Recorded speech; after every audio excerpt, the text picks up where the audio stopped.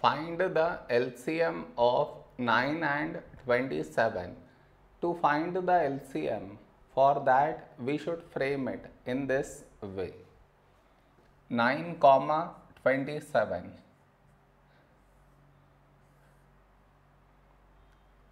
This is your step 1. Now you should focus on to the first number, which is 9 here. 9 is 3 3s 9. The other number 27, when do we get 27 in 3 table? 3 9s 27. Now here we have 3 is a prime number, so 3 1s 3. The other number 9, when do we get 9 in 3 table? 3 is 9.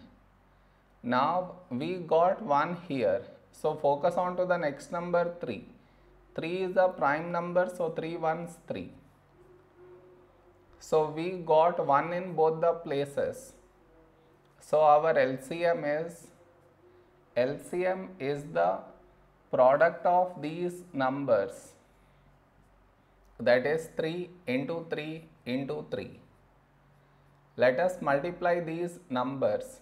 3 into 3 9, into 3 27. 27 is our LCM.